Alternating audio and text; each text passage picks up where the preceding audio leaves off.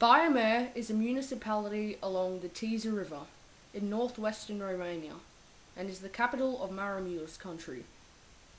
The city is situated about 600 kilometers from Bucharest, 70 kilometers from the border with Hungary, and 50 kilometers from the border with Ukraine.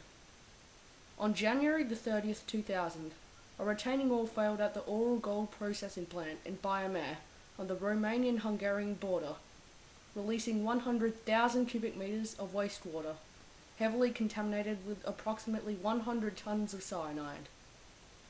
This resulted in cyanide concentrations in the water being 700 times over the limit. The spill was the result of poor dam design and unusual weather conditions.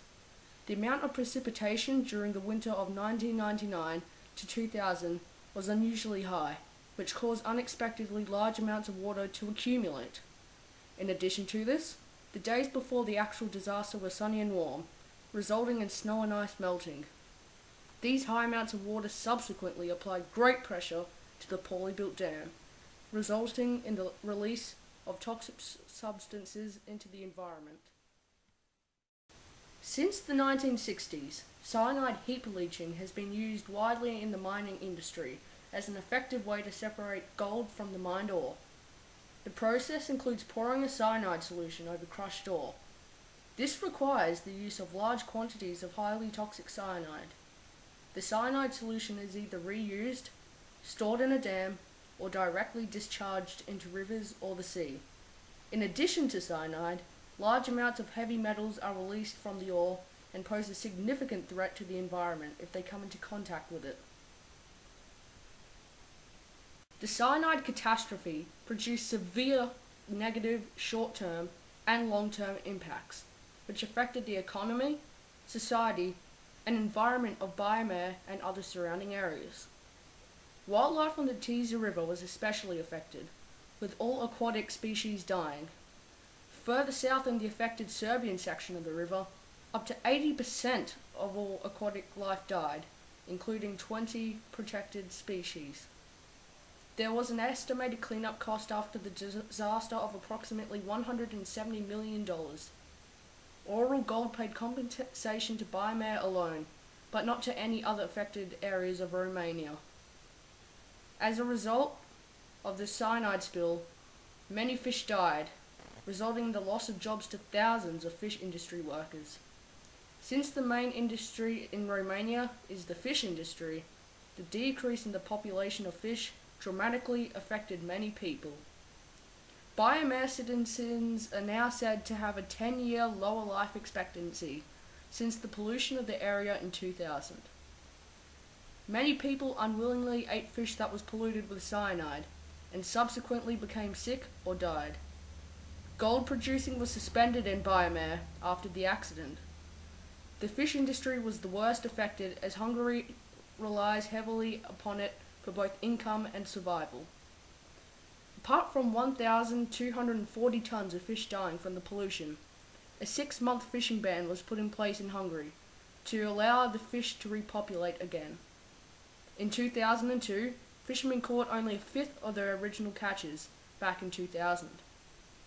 The total damage to the fishing industry is predicted to equal a total of $5,839,000. In 2000, the amount of tourists in the Hungary region reduced by a total of 18,500 people.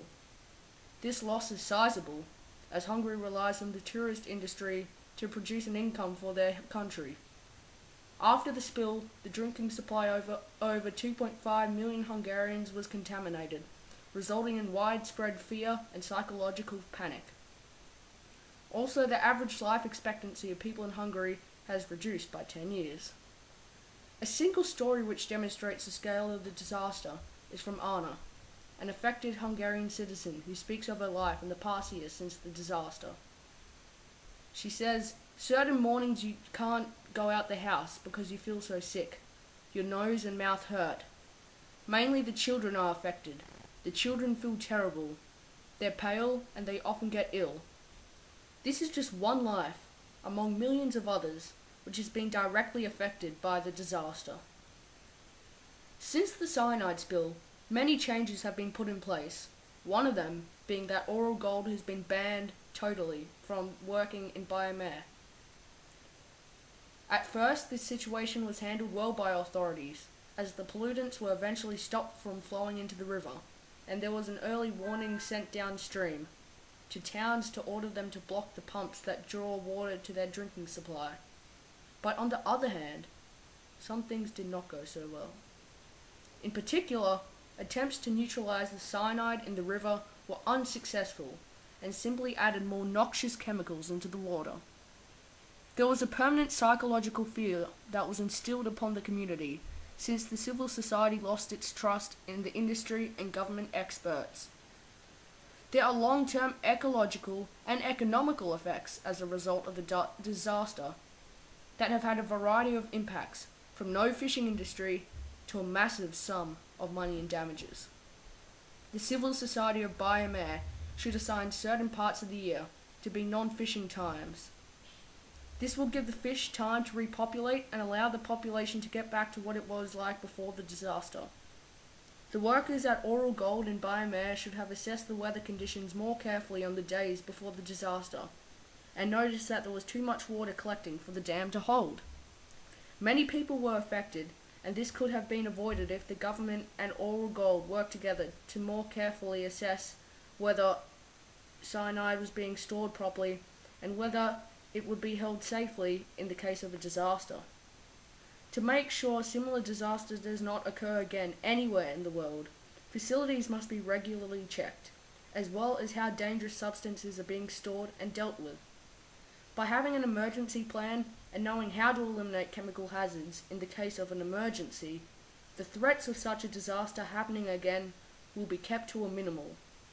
If these recommendations were followed in Baia Mare at the time of the disaster, the tragic cyanide spill would have had less of an impact on the society, the environment, and the economy. Nobody knows if Baia Mare will ever fully recover from such a disaster. It may take years, even decades, for life to get back to normal, before that terrible night of January the 30th, 2000.